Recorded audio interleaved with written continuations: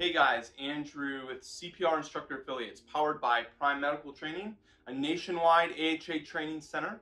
And today we're going to be going over the V-Fib, V-Tach, and Asystole PEA algorithms for ACLS.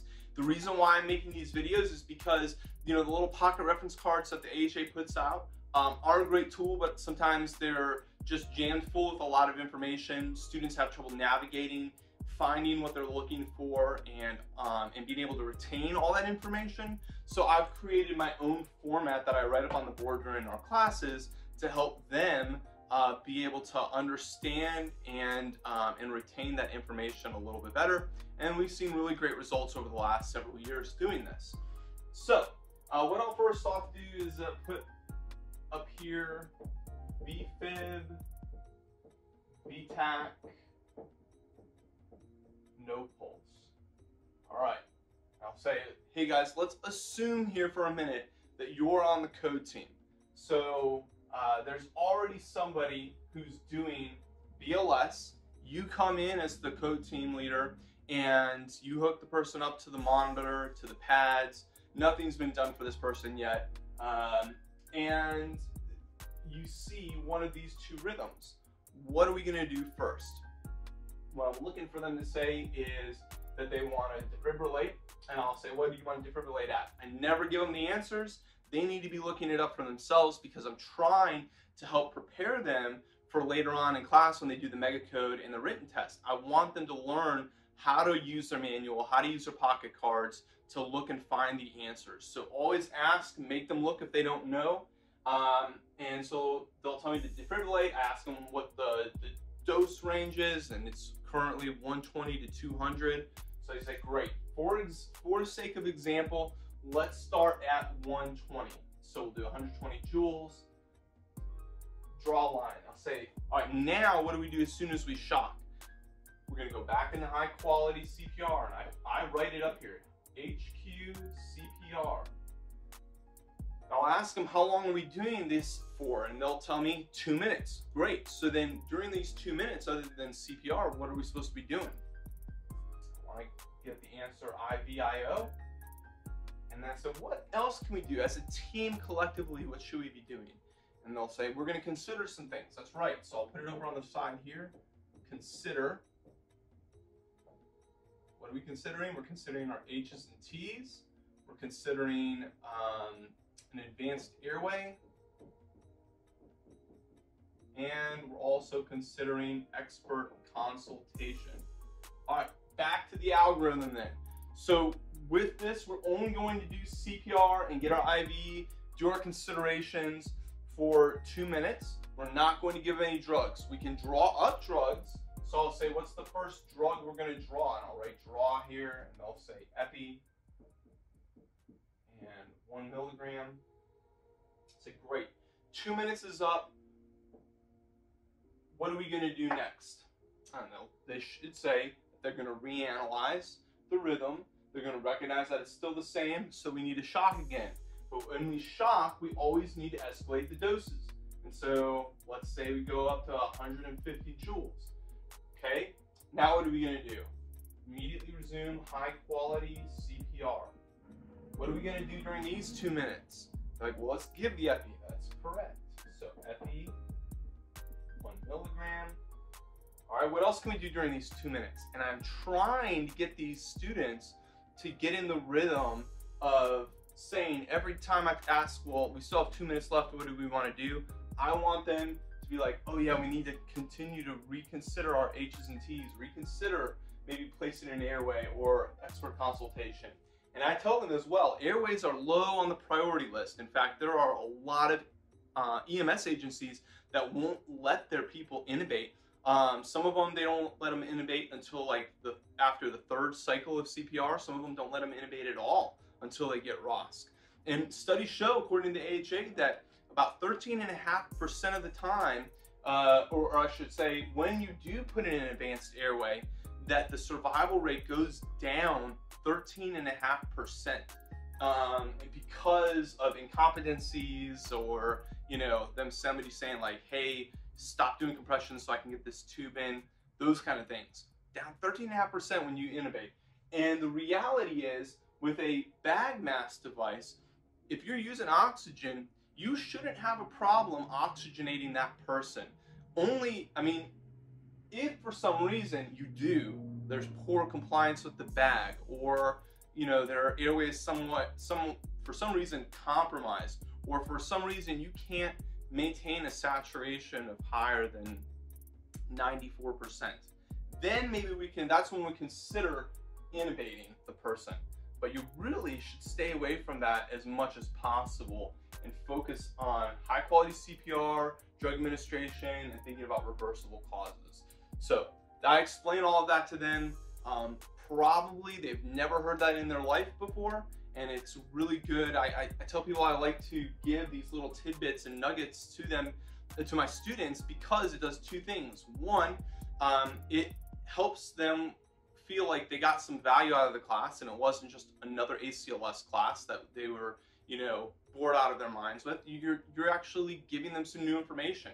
Second of all, when you explain the why behind things, it helps solidify that information, helps them retain it better. And so I think it's really important to throw these nuggets out to explain the why of why we do things. But anyway, so we're in our second round here. Shock, high quality CPR, epi. We've considered our things like H's and T's and whatnot. And then we need to talk about drawing another drug. So we're going to draw the next one and ask them what it's going to be. And they should tell me amiodarone, and it should be 300 milligrams. And I just point out to them, I say, look here, it's 300, not 150 like in the tachycardic algorithm. So bear that in mind. 2 minutes is now up. What are we going to do? We're going to shock again. They should tell me they're going to analyze the rhythm, shock, high quality CPR. I'm going to pick up the pace a little bit, but you should be asking them the questions. At this point, you still should, if they're not rapid firing and telling you like this, and this, and they're still struggling to remember to tell you that they're going to analyze the rhythm or something, you need to continue to make them give you the answers until we're firing it off and running through this algorithm really fast.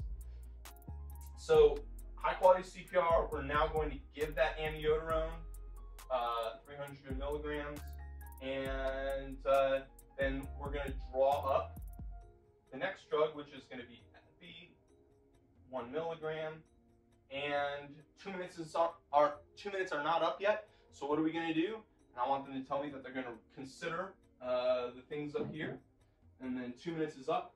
We're going to do 100.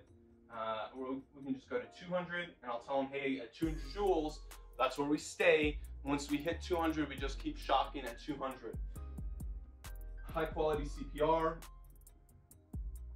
We're going to give the epi, and then we're going to draw the next drug, which is going to be amiodarone. And this time it's 150 milligrams. All right, 2 minutes isn't up. All right, I want them to tell me that they're reconsidering these things. And then usually at that point, I will end it and I'll say, all right, great. So just to point something out, amiodarone is an antiarrhythmic. You can also use lidocaine, which is an antiarrhythmic. However, it is not as common or popular anymore. Amiodarone seems to be the one that most people go for. But I do want to reiterate that lidocaine is still in it. Some people don't realize that. And then it's also important just because on the written test right now, there's a question about giving lidocaine, and amiodarone is not an answer. So if you don't mention it, it can trip them up a little bit. So here it is. This is our V-Fib V-Tach algorithm. But then I'll do something. I will take my eraser, go across the top, the title there, and I say, all right, now what happens? What changes when we go to PEA or Asystole? This is what I want them to tell me. They're going to tell me that they're going to get rid of the shocks. Perfect. So all you have to do is one long stroke like that, get rid of all your shocks, and then I'll say, what's the other thing that we need to do? And they should tell me that we're getting rid of amiodarone. So I'm going to erase all the places on the board here where it references amiodarone. And I'll tell them we get rid of the amiodarone, we get rid of the shocks because there is no rhythm to shock. There is no arrhythmia to anti-arrhythmatize with lidocaine or amiodarone. And so that leaves us with a very simple algorithm, which is going to be CPR with epi every other round. And I don't like teaching epi every 3 to 5 minutes. I tell them we should think of it in rounds, not in 3 to 5 minutes. And because if you look, if each one of these are 2-minute rounds, by the time you give epi here and you give epi here again, it's going to be somewhere in that range of 3 to 5 minutes. And it's a whole lot easier to think in terms of rounds and say, did we give epi the last round? Nope. Okay, then we need to give it this round.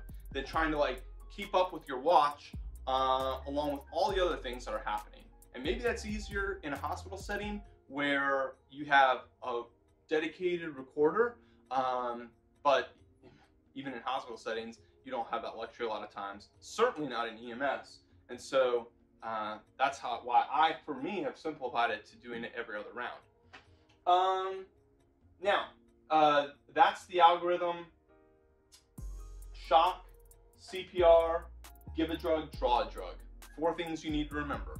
And then it gets even simpler when you go to PEA Asystole. Now it's just CPR, give a drug, draw a drug. And of course, I remind them finally at the end that we're still always going to be considering our H's and T's, advanced airway, and expert consultation every 2 minutes. So that's the cardiac arrest algorithm. Again, very simple, easy to review with your students, and it helps them tremendously later on in the class when they have to be tested. If you have any questions or you have your own tips and tricks of how you like to teach the algorithm, I would love to hear those in the comments below. Let's share, let's collaborate, and make it the best that it can be. Please also follow us. We're going to be putting out other videos. We do things related, we do reviews of products, we do tips and tricks on growing your CPR business. And of course, we also have all the other ACLS algorithms that you can check out how we teach them and what we've been doing. This is Andrew with CPR Instructor Affiliates, powered by Prime Medical Training, and we'll see you in the next video.